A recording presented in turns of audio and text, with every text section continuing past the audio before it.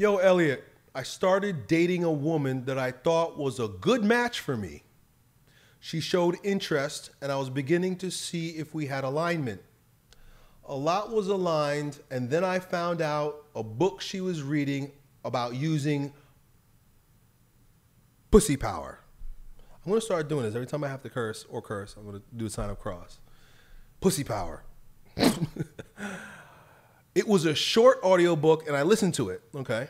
It promoted taking time for men to get to know her before any intimacy happens, which I like. It also promotes multiple dating of men, rejecting men and then creating friendships first after rejection, okay?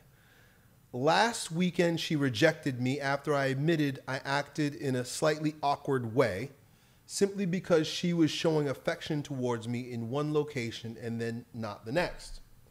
This caused me to pursue her more and got rejected. I later found out through her friend and a friend of mine, both of them being transparent, that they had started to hang out as friends. Okay. After the rejection, she has since asked me to connect again. Basically, she's following this book's rules, as I have listened to it now. Right now, my head is all over the place, and I have to keep myself grounded. I like this girl, and I don't want to waste time.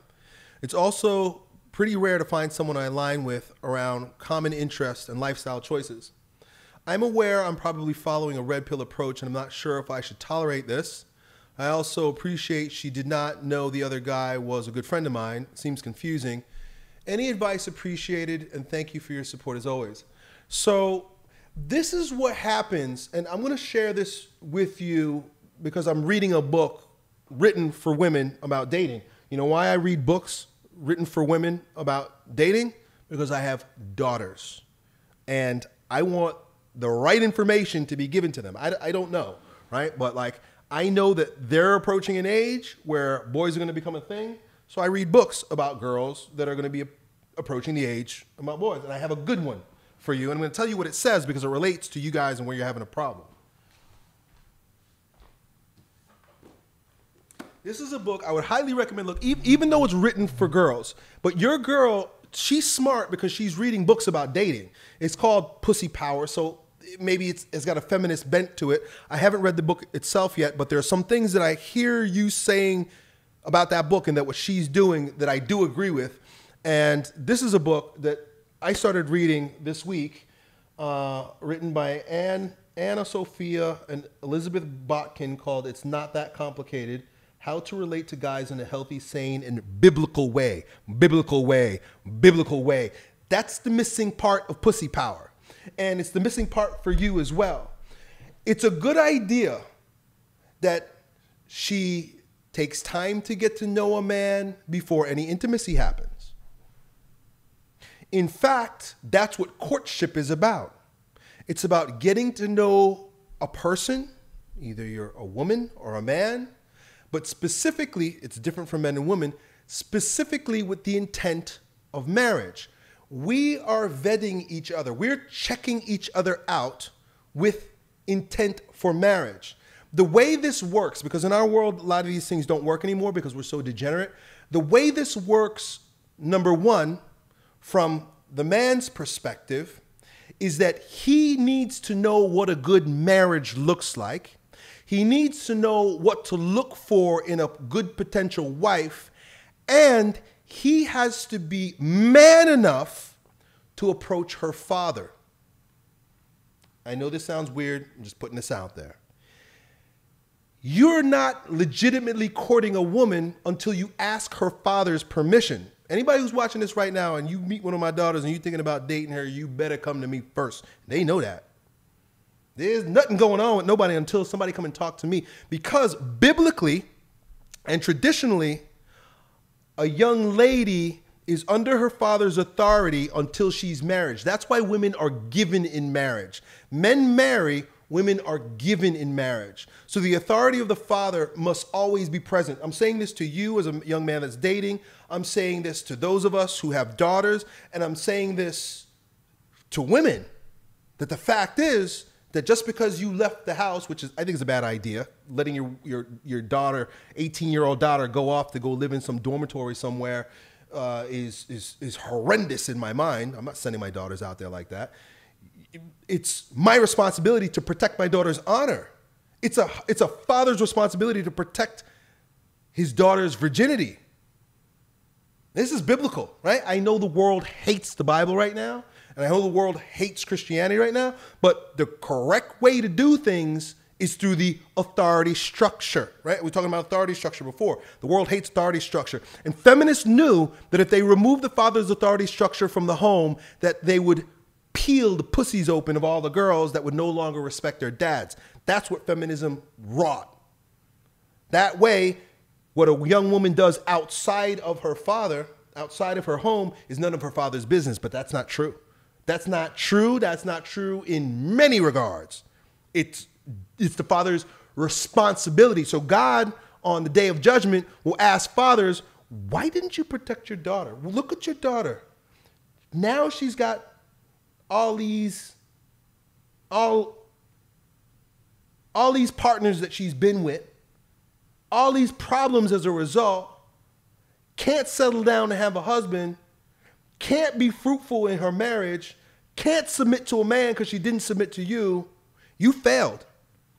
Fathers, it's our responsibility. That's why I read books like this, right? I know what my responsibility is. I don't know what's going to happen, right? Children, kids, even daughters, they're going to do whatever they want to do, right?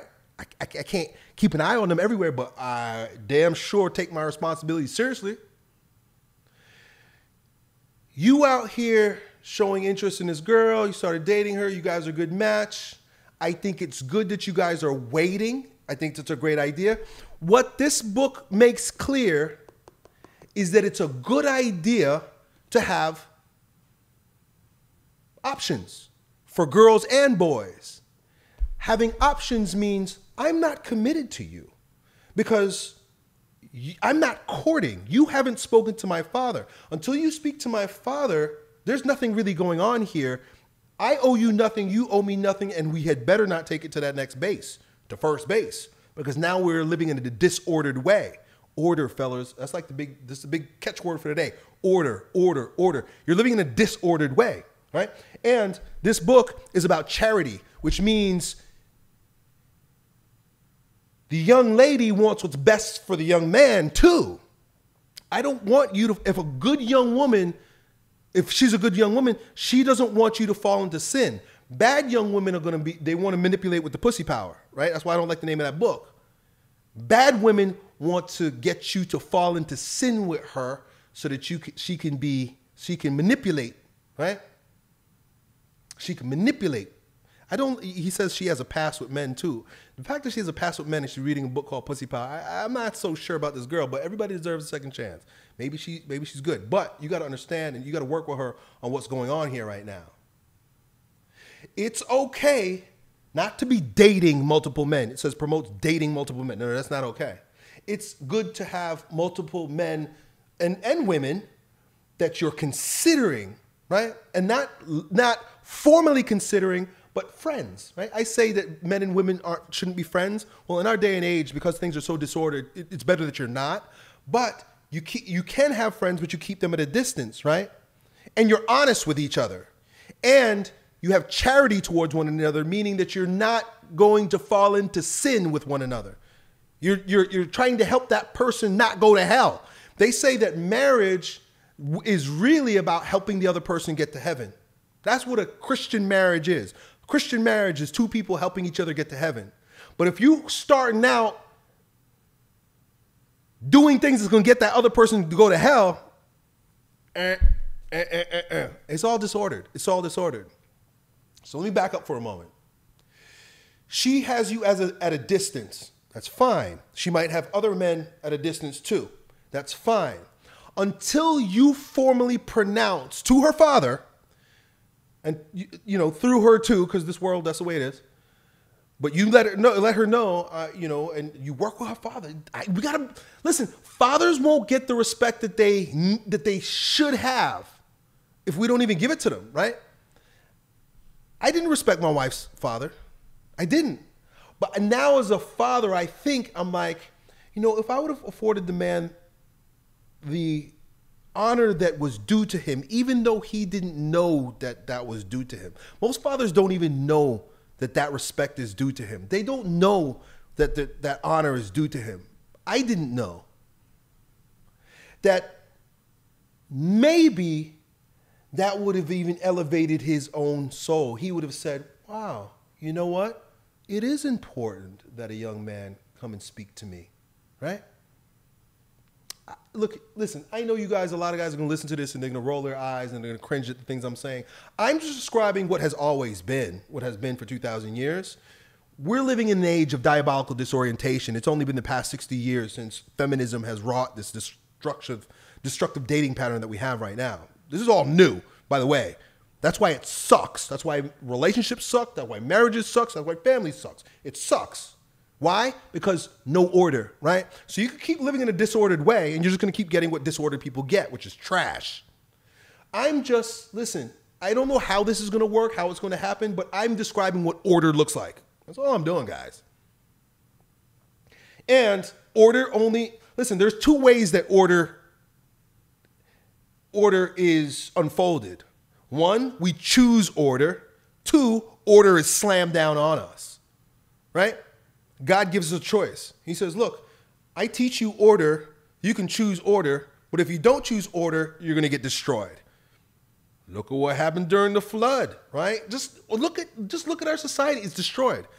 This is the chastisement, right? We think the chastisement is going to be like, and it may be at some point, like raining fire and stuff. No, we're being chastised by having horrible relationships. Y'all can't find good women. That's a chastisement. That's a punishment for going along with feminism for the past 60, 70, 80 years. We're being punished right now. Children are being raised without fathers in single mother homes, probably half of you. That's a punishment. Not you specifically, but our culture. We're being punished. When there's no fathers, that's a punishment. When there's no order, that's a punishment. We're being chastised as we speak.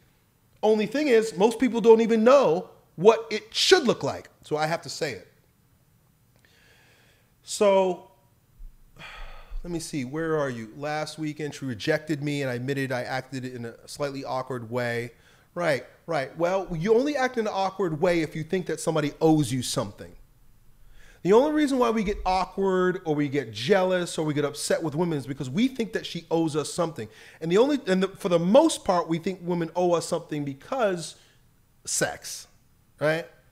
Right? We become, even if it's a woman that you haven't had sex with, because of your wanting, because of your needing, because of your lusting over her, there's this drooling, right? And through that, there's a jealousy, right? We're watching Lord of the Rings right now, right? Me and my kids. We just started watching movies. It's a beautiful thing. And we're all watching movies that are like Catholic movies. Lord of the Rings is Catholic, right? Did you know that? The guy that made it is Catholic. And Gollum, right? Smeagol, and everybody who wants that ring. But Smeagol in particular, he don't have the ring right now, right? Frodo has the ring. And every time he sees that ring, he's like, I wants it. We wants it. My precious, we wants it. And he just freaks out. He can't help himself because the fact that he doesn't have it, but he desires it, turns him into a freak. My precious, we needs it. He says it too. Yes, I turned into Gollum. We turn into a Gollum. We needs it, right? And when you needs it like that, like Gollum needs the ring, you do all kinds of dumb things, all kinds of diabolical things. Let her follow the rules in that book. But I tell you what, you follow the rules in another book. Here's a great book I have here, and I'll give you lots of books that you can read from so that you can understand what is required. Read The Patriarchy. Read this book.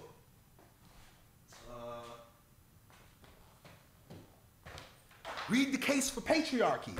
Read Hard Times Treat Strong Men. Right?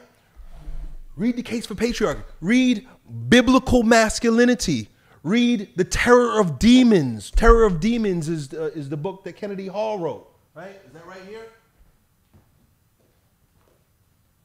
You read this book. This book is where I got the term weaponized chastity. We need to weaponize chastity. Let her read her pussy power book. You read patriarchy books so that you can watch her and you can respect her from afar. Meaning, when I say respect her, meaning like, you do you. You do you. And that's righteous for you to keep man at a distance and not to be riding the cock carousel. I see that. But at the same time, I'm a patriarch and I maintain my frame. And if I'm going to move forward with anything as associated with you, I'm going to do it through order. Don't deal with disordered women. Don't deal with women in a disordered way. This is why we got what we got. Sorry, right? This is what our parents and our grandparents gave us to work with. It's your generation. It's your generation that all this is gonna come crashing down on. And hard times create strong men. That's you guys. That's you. Me, I'm a little bit older, so I'll be an elder at that point. But all you guys in your 20s and whatnot, hard times create strong men is about you. You're gonna face the hard times. These are the hard times. Like I said, this is chastisement. What does that mean? Strong men must rise. This is why there's such a movement towards traditional masculinity right now, right? Reclaiming traditional masculinity.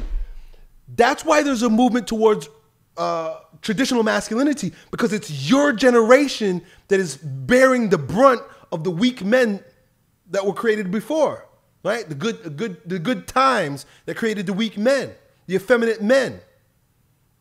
My generation or my father's generation. I don't blame my father because my father wasn't American.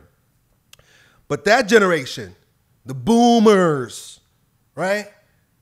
It all started going downhill with the boomers. And now you guys have to pay the price. I've heard this multiple times from multiple people that I hold in high regard, that it will be your generation. They said this to me, right? Because they were talking about people that have children, young children like I do. Prepare your children for martyrdom.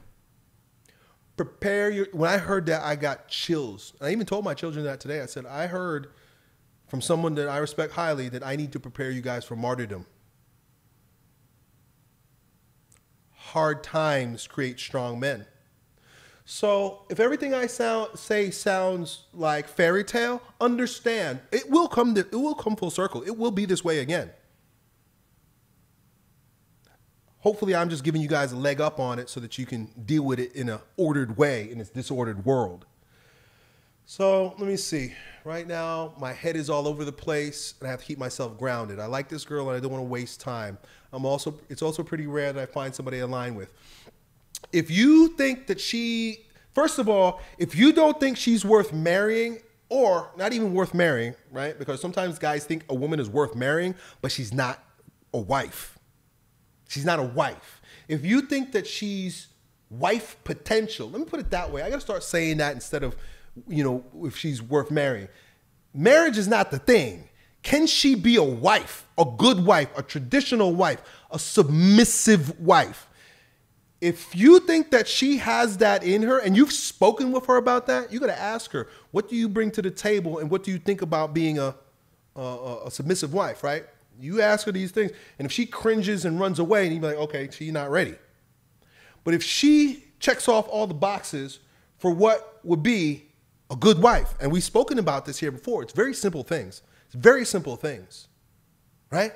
Like, does she clean, right? A lot of these women are nasty. You go to their house and there's dishes. If you go to her house and there's dishes in the sink, and you don't want to have to convince a woman not to be nasty. You don't want to have to convince a woman that she needs to cook and clean. You want a woman that's already a wife. What do you want from your wife? It's not subjective. That's an objective thing. A good wife or a good husband is an objective thing, right? You don't say beauty is in the eye of the beholder. It doesn't work that way with husband and wife. There's objective needs that should be met for a woman and for a man to be a husband and a wife. So if you think she fits that, then proceed with formal courtship.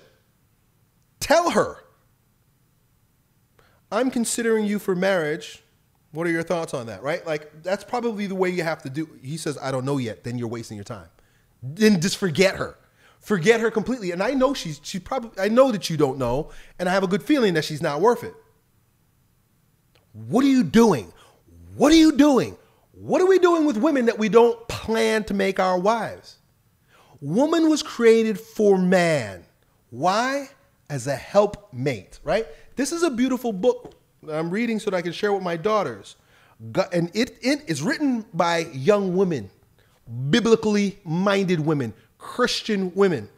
It says, God created the woman so that she could be able to come to the aid of a man and be his help and support. That is the purpose of a woman. God made her for what? To come to your aid and be supportive in times of help. Now, she does go on, right? For those who are watching this and they're like, oh, misogyny. The word helper doesn't imply inferiority on the part of the woman. It actually implies a need for help on the part of a man and a special kind of ability on the part of a woman, right? This is the philosophy to live by when dealing with women. We have to go back to a biblical understanding of our gender roles. If she's not a helper, she's not a wife. She's not even a woman. A woman that doesn't recognize her role as a helper is deluded because she is helping somebody, but just not you, right? She's helping her boss, right? These feminist career women, right?